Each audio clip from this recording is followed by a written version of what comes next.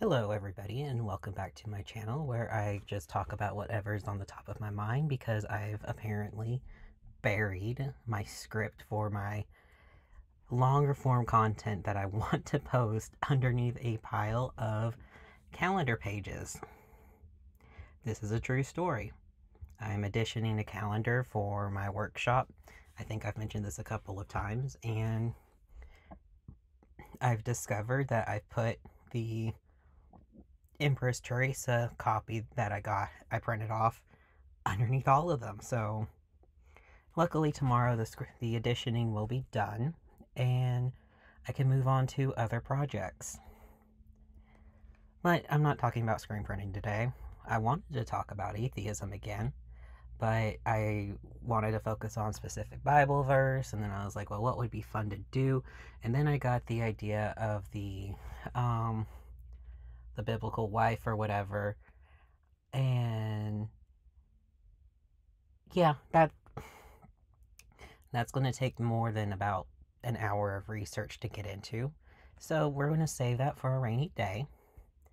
Tomorrow is going to be the Fortinbras lore video that I've promised the Ace server. But today, I thought I would talk about something else that's been popping up on my radar recently, and that is racism. I know, hot take, a white person talking about racism. How new and unprovoked, but I thought this would be an interesting topic because I was on Facebook and saw the old boomer memes about how racism is over and all of that shit. And I just, well, let's get into it. Starting with the first time I ever encountered blatant racism, but I was so young I didn't understand what was happening. I was 8 years old and we had moved to Alabama from Japan when I was 7. So I'd been there for a little bit. I was like in third or fourth grade. Can't remember. And I had the biggest crush on a little boy named BJ. We were best friends, always running around together, thick as thieves. It was BJ, me, and I believe his name was David. So it was the three of us, and we were the worst, honestly. We didn't get in trouble with the teachers very much, but we would always come up with games to play out during recess, and we were just kind of thick as thieves, essentially. But I had a little crush on BJ, a little 8-year-old crush, and one day my dad sat me down, and I distinctly remember this because we lived in a 2-story house. I had a bedroom on the bottom floor. There was like 3 rooms on the bottom floor. It was my bedroom, my bathroom, and like this weird big open space that my mom used as a combo laundry room and her home office. Everything else was upstairs. It was a really cool house. I will talk about it at some point when I go over like different houses I lived in or something. Cool architecture or architectural fells, McMansions maybe. Um, but I remembered this because my dad had me sit on one of the bottom steps, and he was below me, and we were talking about a bad grade I had, and I don't remember the segue into it. I don't know if there was a segue into it, but then he was like, by the way, you're not allowed to date boys like BJ. And I was like, why? And BJ and I were friends on the bus too, so that's how my dad knew about it, because I'm sure my mom told him that I would always sit with BJ and that stuff, and it was pretty obvious I had a crush. I mean, I'm 8. I don't know how to keep secrets at the time. It was one of the first times I tried to commit suicide, and that ended dramatically. But we won't get into that either. Got enough serious stuff to worry about. I was like, why am I not allowed to have a crush on BJ? And I was like, well, he's not like us. And the only way that BJ was different from me that I could think of was the fact that he was black.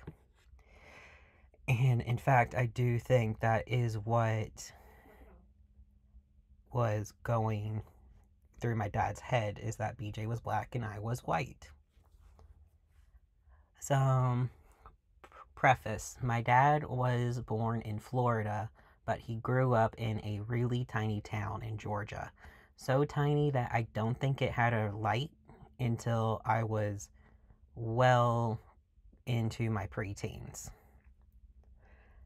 So, yeah, my mom was born in Huntsville, Alabama, which, yeah, it's still Alabama, but it's a little more progressive than, say, where my dad grew up. So that was the very first time I experienced blatant racism. And it didn't come up too often because, well, BJ moved away, and then we moved down further south. And the school I went to was predominantly white. It was pretty small. My high school graduating class was 150 or so, and there was a handful of black or Hispanic and Asian students, East Asian, not Middle East or anything. I don't think we had any Middle Eastern presence were in my graduating class or in school at all, or Indian. But for the most part in that town, the black people, the black kids, were from the poorer parts of town. While, like, I don't think there was a single black person in my youth group. And my youth group was mostly middle class, and there was a couple of special cases, like this boy that I dated, that were obviously from lower class families that were still accepted by the church because they were the pet projects, essentially. The more I think about it, I probably was a pet project too, but that's a different time. So I grew up not really thinking about racism because they weren't in my social circle. There weren't any black kids that were in the brass section in the marching band, or really at all. The few black kids that were around didn't really talk to me because, like, I had my circle of friends and I could sort of worm my way into different social groups, but for the most part, I was satisfied with where I was. There was one Taiwanese boy who was a couple of years older than me that I had a crush on for years, and it didn't hit me until recently. His nickname was Chinaman, and he was Taiwanese. He was of Taiwanese descent. His mother was from Taiwan. His dad was either second or third generation, I think, removed. But we called him Chinaman because he was one of the only East Asian people. And of course, for white people, East Asians all look alike, apparently. Then I started school at Auburn. And again, it was like my social circle, what little bit that I had, was almost entirely made up of white people. Even my cohort, when I switched over to graphic design, it was all white people. And the only contact I really had with any people of color was when I was checking them in to make sure that they were attending their class because they had sports scholarships, like basketball players and football players. Well, I don't think I really interacted with any of the football players, but I did interact with several basketball players, and about half of them were black. But no one in my cohort was black. I think when I was part of the GSA down in Auburn, there were a few POC people, but for the most part it was white, and I mostly hung around the white people. So when I moved up to Philadelphia, it was a culture shock almost. And I don't think of myself as a racist person because before I started moving and everything, I started getting into intersectional feminism and reading about, like, people of color struggles and trying to understand that sort of thing, understanding cultural appropriation, all of that stuff. And it was still a culture shock to move up to Philadelphia. And when I started working, I was working with people with disabilities, and most of them were black or Hispanic or just not white. So then I was dealing with a double hurdle because I was dealing with prejudices that I didn't even have, and I was also trying to make sure that these prejudices that were coming up that I didn't realize I had weren't affecting the participant I was working with, because like if they got upset, something bad could happen and it could risk their job. And I didn't want that for them, because even though I like to consider myself, even though I realize that I have racist preconceived notions that I'm working to dismantle, I do believe I am a good person who doesn't want to make other people struggle, essentially. I hope that makes sense. But so it's in these that I realize that this is why I don't believe the boomer memes that racism is over. It's not just the statistics or the fact that we have to deal with this increased issues with like discrepancy between the different school systems, where schools that have a predominantly black population get funded less because like the neighborhoods that the kids are coming from make less income, and the schools are funded through the income tax. So I know all of that exists, that it's very analytical, it's there, but also just anecdotal evidence. There was a time that a homeless man came up and tried to get into my car. A couple minutes after I parked, I tend to sit in the car for a few minutes, finish decompressing from driving, look at my phone, answer a Discord message or a text, and then I'll turn the car off, get out, and go into the apartment. Well, I was listening to the end of a YouTube video, and this person came up, started gesturing for me to get out of the car, and then started trying to pull on the door handle to get the door open.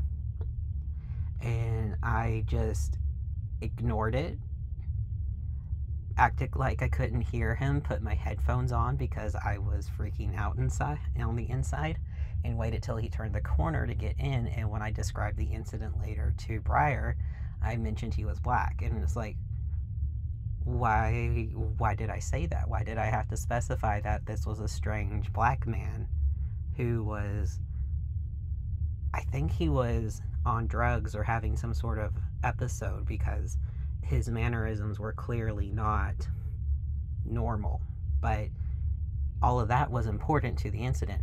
What wasn't important was the color of his skin, because if it had been a white guy, I would not have said, this white guy just came and tried to open the door. But no, I said it was a black guy, and I had to stop later and realize, why did I have to specify it? Why is it when I end up in a auto shop full of black men, I feel a little more afraid than if I was in an auto shop full of white men? I mean, is this because I was socialized at a young age to be afraid of black men because I was raised as a girl, and thus I was a little white girl having to be protected from the big black men? I'd never been harassed by a black man.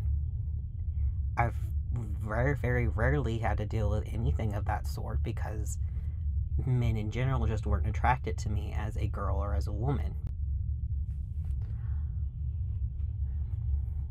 So, this is a very strange topic to talk about. A lot of people I know don't want to acknowledge the fact that they have issues to work through. At least not like, they don't want to acknowledge that they have racist issues to work through, I should say. Because you're not supposed to be racist.